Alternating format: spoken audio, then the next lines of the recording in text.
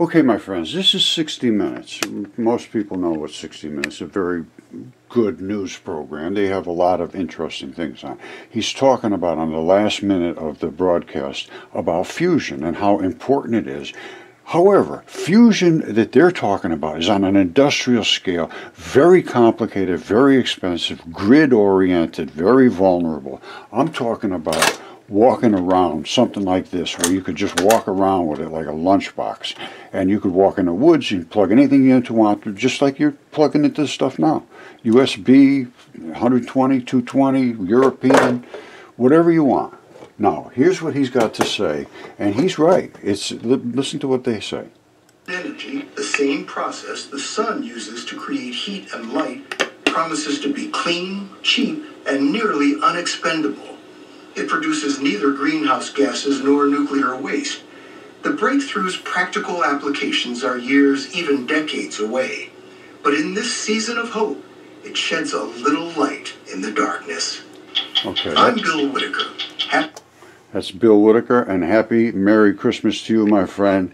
And yes, it does shed a little bit of light, but we need to look at photonic fusion, not nuclear fusion. It's two different species, totally different. I'm looking at basically cold, hold in your hand fusion, walk around, no possibility of injury. It's using strictly light, which you get hit by all day long. So, and the focus length is almost instantaneous. As they spread apart, they come right back together instantaneously. So this is the way to go, is a cold fusion, which I'm going to show you. I'm going to explain to you exactly how it's done. It's very simple, and it would take only a month or so to be sure one way or the other whether we can get free energy or not. Okay, this is going to be kind of fun. It really will be. This guy seems very genuine in the fact that he's looking for answers to our global situation of all types. And he's a comedian, and I love that. You know how I laugh a lot. Life, you can just laugh through it. Why not? But get something done at the same time. Now, he's talking about home, strange home. Well, I could tell you something. I got some strange homes for him to look into. Now, I would love to discuss something with him. He seems to be willing to be out there. Now, maybe you guys could Twitter him and so forth and say, will you talk with Roger? I'm going to show you right now. I think we may have a solution, but I need somebody to be able to stand up that has a voice. And it's people that are socially accepted. I am not accepted. I'm just not socially accepted. So I am more or less, people just shut off right instantly because of my mud fossil research, which is all very, very well supported as well. But people's minds are very, very capped off at the moment. This is mud fossils. I discovered it, I researched it, and this is what destroys my other research. I research every field. Anyway, let's get into the light research, because I think we can get free energy. I think we can get it within a few months. And if he's really serious, Chuck Nice, we can get together with Neil Tyson, because he's their buddies. They're on the same Star Talk show together, apparently. And I'd like to be in the mix of it. He seems very interested. I'm sure Neil is. I'm sure they just never heard of what I'm talking about. So here's what I'm talking about. Let's see if we can get together. Okay, my friends, huge breakthrough today. I have been talking about CMOS and high luminosity. Now, this is at the LHC. This is CERN, Large Hadron Collider. They're upgrading replacement of the hybrid pixel detectors that they were using before to see these things. They're replacing them with radiation-hard monolithic CMOS sensors. Exactly what we did 7 years ago. Now, we didn't have hardened ones. We just had ones in the smartphones, and they worked pretty well. Now, they also make the same claim I made. Furthermore, it says that these monolithic CMOS sensors can substantially, I mean way substantially, reduce detector costs. These well-known advantages of CMOS sensor for performance and cost can only be exploited if the particle-particle collisions at the LHC and Large Hadron Collider are hardened, basically, is what they say, hardened to have all this radiation hit them. But that's because right now they're hitting things head on and looking for this, and they're getting chunks of particles that are like gigantic. If you're using light, which we're using, you're getting these tiny little particles. They're not as damaging as what they're talking about having to harden all this CMOS. We're just absorbing that radiation right in a cell phone. And that cell phone was used for 5 or 6 years at least, doing the experiments basically every day. Rod was using it over and over and over. He loved that thing better than any other phone he used, and he used a bunch of them. And he used the selfie side. Hold on one second. All right, let me see if I can explain what happened here.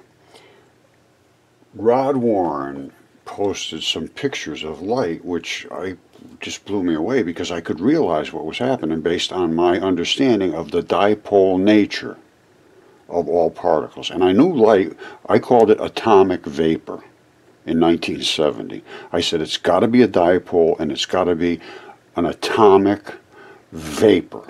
And that vapor turns into food. Plants grow because of light. You don't have light, it doesn't grow. So what does that tell you? It tells me that light is the energy source that makes plants grow. They literally eat light. They eat the light to grow. The more light, the more grow. Simple as that. Now, that started me to understand what Rod was showing was the division of light. So I get a hold of him. I said, Rod, how the hell did you do this, man?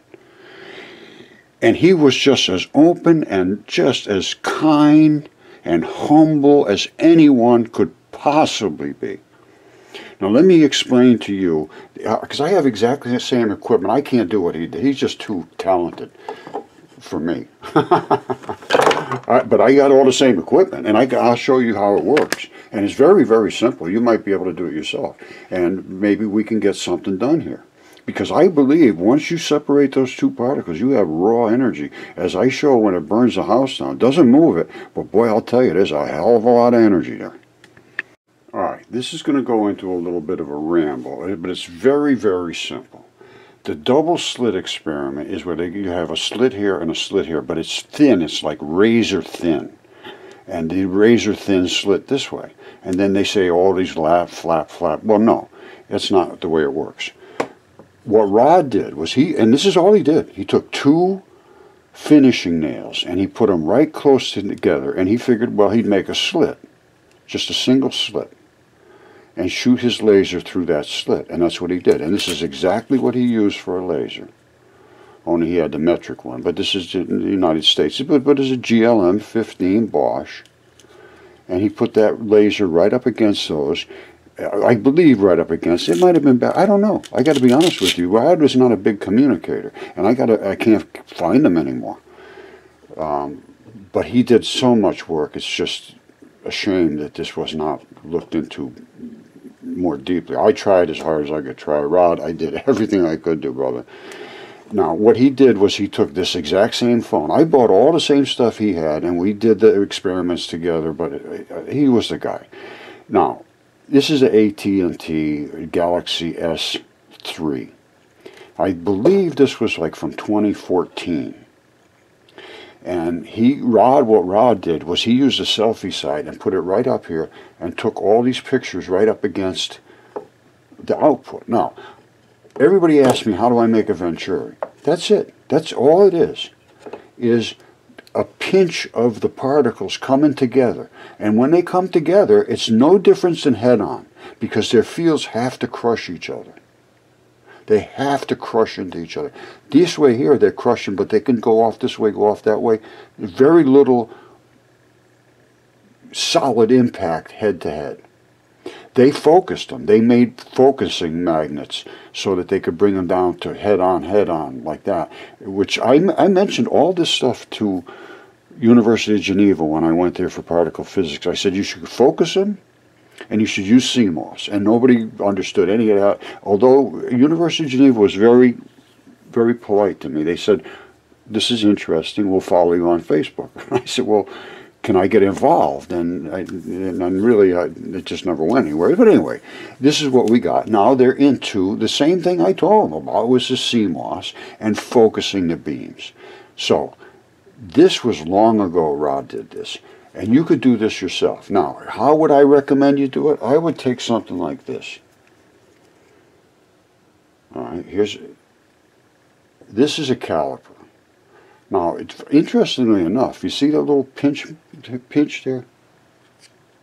You see how that angle is set up there? You see it? This is what you need, something like this, to focus your light right through. And it's got that angle to it, you see it? That's what you need, something like this. And you could open it up just a hair at a time and get it to just be correct. And you need to play around with this thing. Rod did all kinds of stuff. He was working with glass and the way the bubbles on the bottom of jars and everything would work. I mean, he was just an inventor guy. Very, very, very talented. And I don't want him forgotten about this. All right, so anyway, that's how I would do it. I'd put something like this right in front of there. Put it right in front of your laser and just open it up to wherever you're getting the best pattern. And I know he was doing stuff like this because we went on for 5 years or more. Well, actually, just up until recently. I lost track of them, I don't know, a year or two ago. And they threw me off of Facebook, so I can't get into anybody anymore. And I'm just sitting here in the woods, literally. Okay, everybody's seen this about 1,000,000 times. This is the fixed particle. This is the glowy little burny particle. No mass, all the mass. And this is Fermilab, and they talk about the quantum foam, which is all the particles in space. What the hell is this? All badged employees. Well, I'm not a badged employee. Director, all hands meeting, all badged employees.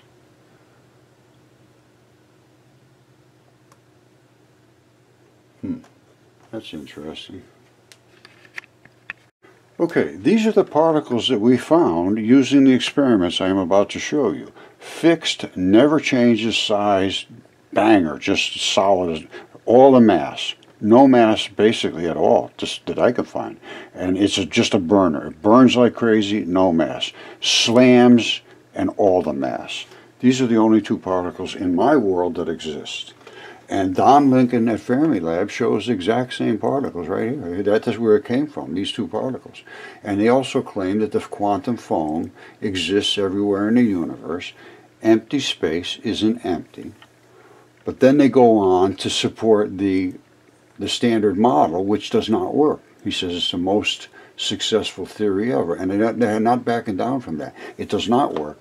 There's only two particles. I'll show you those two particles. They make everything, and they come from light, which is atomic vapor. We also talk about the neutrinos. I'm going to show them to you right now. The black and white attached together, and then they split. All right, all that stuff I just showed you was right from Fermilab. These are the particles that this is Fermilab's picture, once again. Here's our picture, but this is not just a picture. This is actually the particles that are light from the laser. Now they're starting to come into laser now, and they're going to come into using the CMOS, which we've been using forever. And these are the particles they saw, but we can actually see them. And then we see them manifest, and then we can see them split, which is called fission, and then we have fusion. Here's where we have the fission. The black separates from the white. You just saw it attached, and that's what's called the strong nuclear force. These are gluons, and two gluons together make a photon. Photons bounce away from you. Electrons, which is just one side, which is a gluon is the same thing as an electron. Nobody's ever known about the dark side. Those will burn into you because they want to be fused with something else. These are like semi-stable, and they'll hit something and go boing. All right, and where will they hit? I'm going to show you something probably now, or maybe I'm talking about nanowires, I think so. And they hit the nanowire and it vibrates just like a guitar string. Depends on how hard this hits, that guitar string, what kind of a vibration you'll get out of it. Just like a guitar. Boing, boom, boom, boom, all that stuff. Same thing with this. It used to be called string theory. It's just nothing more than bounce theory. This will bounce back at you and you'll see it as light. We never saw the dark particles because the only thing that bounces back is the light. The dark stuff just grabs together and holds together. And here we are, it is right here. I'm showing it. There is no question. What I'm saying has been done. And here it is right here. Fission, fusion. Right here, I think we can get the raw burn energy of electrons. And if we can, my friend Chuck Nice might be able to help people, which is what he said he wants to do. Let's see if we can get somewhere. We need somebody that can open up and talk about this. And I'll be glad to discuss this with Chuck or Neil or anybody that's in a position that can get it exposed. This is luminosity on steroids. Anytime you have luminosity, you have an increase in energy. We did nothing whatsoever other than create a Venturi. And I'm going to show you how to do it. You might be able to do it at home. Rod did it in his garage, just playing around by accident. It cost him virtually nothing. I'll show you.